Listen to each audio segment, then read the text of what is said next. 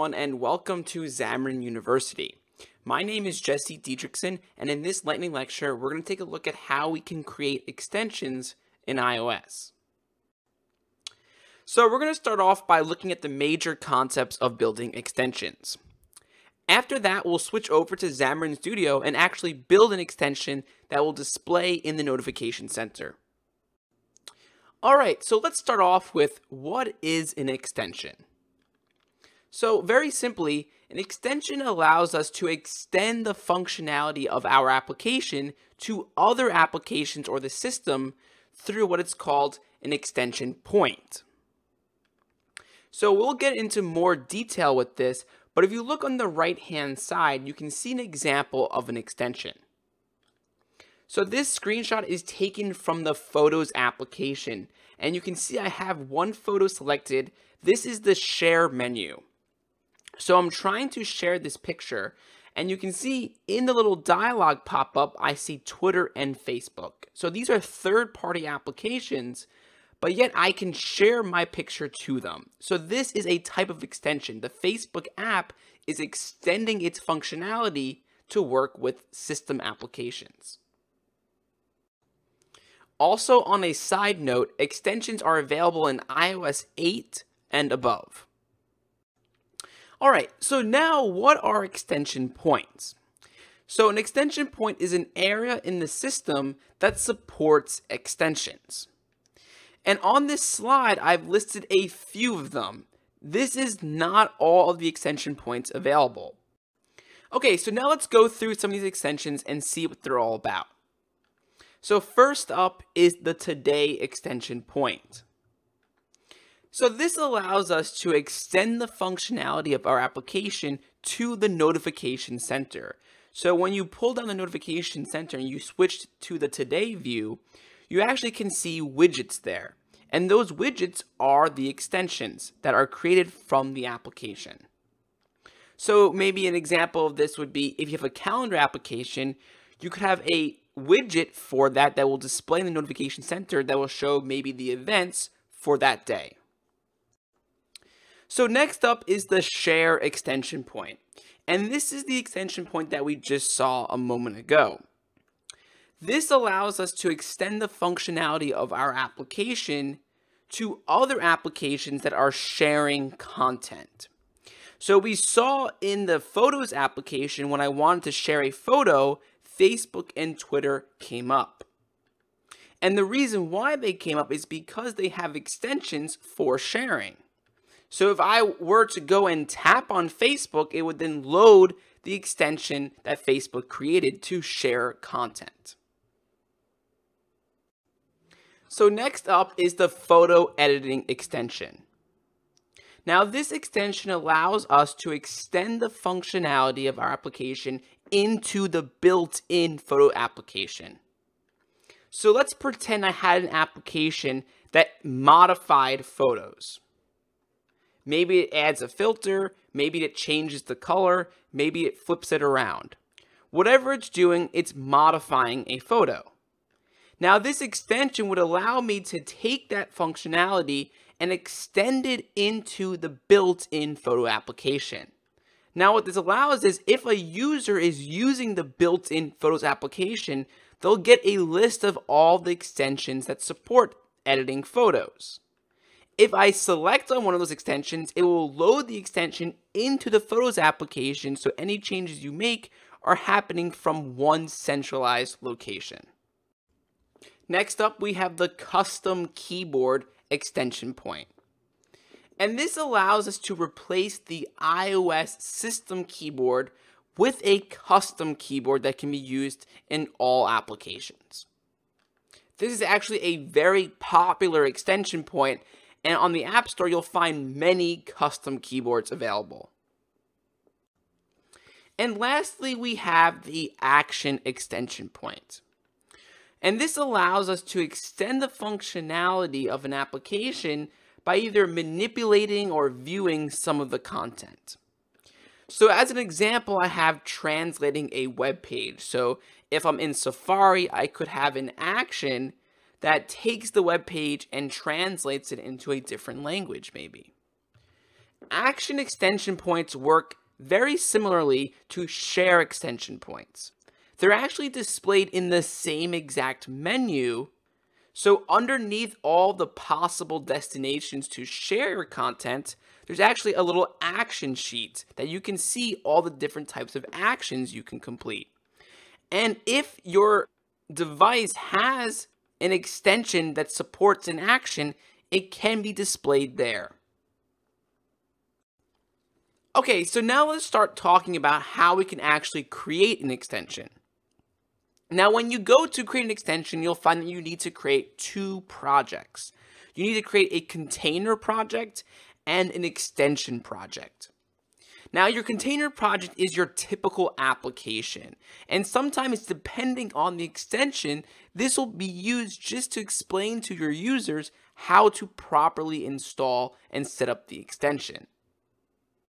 Now, the extension project is the actual project for your extension, which will define what type of extension you have. So there's one thing you need to know about these projects, and that is the container project needs to reference the extension project. However, in Xamarin 4, we have a new wizard that will actually automate this process. And we'll actually see this in action in our upcoming demonstration. Okay, so another important thing I want to mention is the life cycle of an extension. And as you can see, there's only 3 states: loaded, executed, and terminated. So when the user tries to activate your extension, it will get loaded in, it will execute whatever code it needs to execute, and then when it's done, it gets terminated. So this is different than a traditional application. There is no suspended state. So just note that your extension will be terminated as soon as it's done. So extensions have to have a way to communicate. And when an extension needs to communicate with the host application, we can do that through the extension context property. Now, when I say host application, that means the application that is starting the extension. So for example, in the Photos application, when I want to share to Facebook, I need to be able to send some information to the Facebook extension, like the photo that I'm trying to actually share. So we'll do that through the extension context property. However, I want to mention that there is no communication between the container application and the extension. And remember, the container application is the application that gets shipped with the extension, so they cannot communicate. However, this rule is sort of broken in one situation. If you're using a today extension point, you can actually launch the container application from the extension. And finally, the last thing that I want to talk about before we get to the demo is some of the limitations of extensions. So first is that Health Kit and Event Kit UI are not available. Next, we can't use extended background modes while we're using extensions. We can't access the device's camera or microphone. We cannot receive airdrop data. And we cannot use UI Action Sheet and UI Alert View. They are not available. Rather, you have to use UI Alert Controller. Alright, now let's go ahead and jump into a quick demo and create our first extension.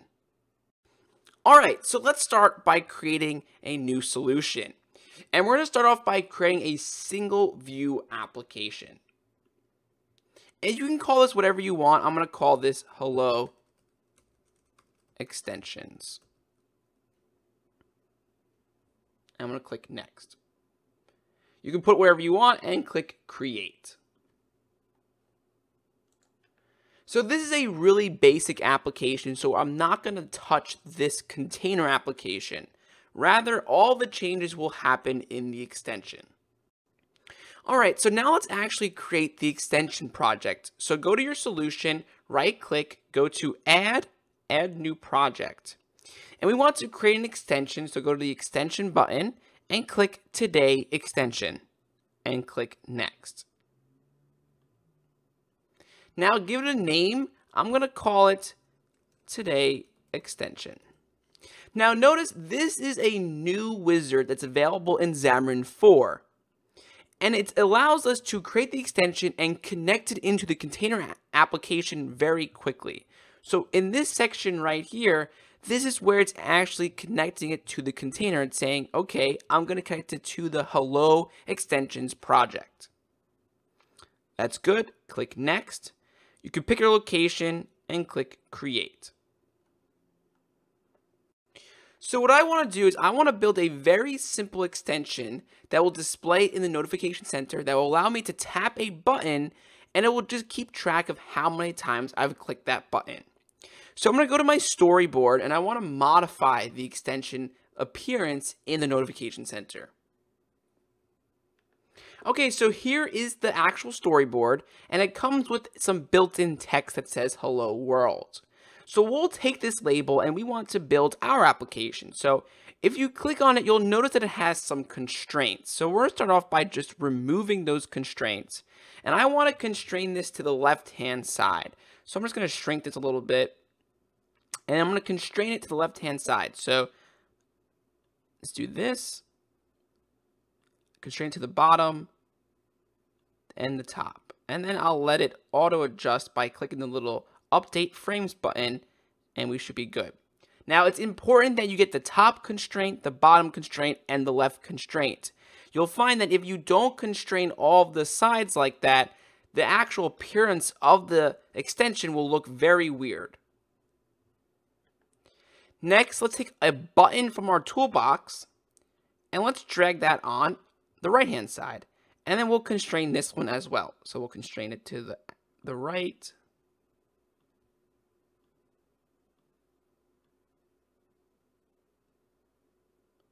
The bottom, and the top. Okay, so now we have them both constrained.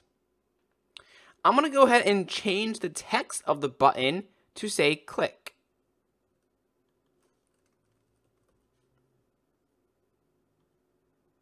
And update those frames. Okay, so now we have our click button. And I'm also going to give my Hello World label a name. So I'll call it my label. And I'll delete the text that's currently in it now.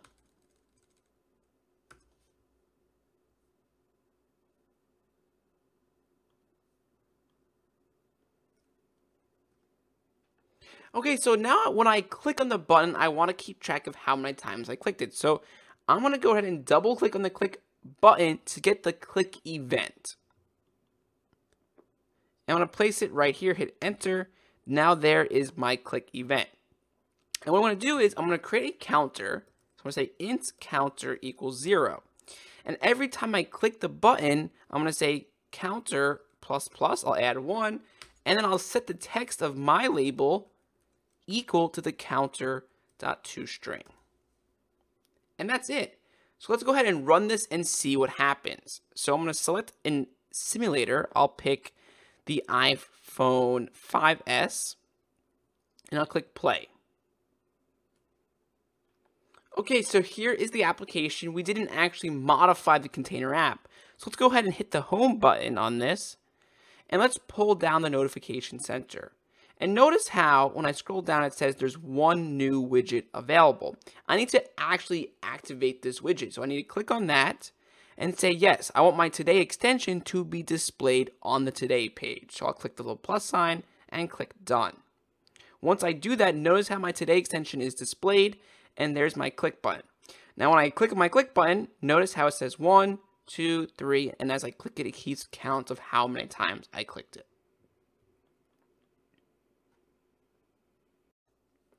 And that brings us to the end of the lightning lecture. Thank you for watching, and I hope you enjoyed it. If you ever have any questions, you can email me at jesse.dietrichson@xamarin.com. Once again, thank you very much, and have a nice day.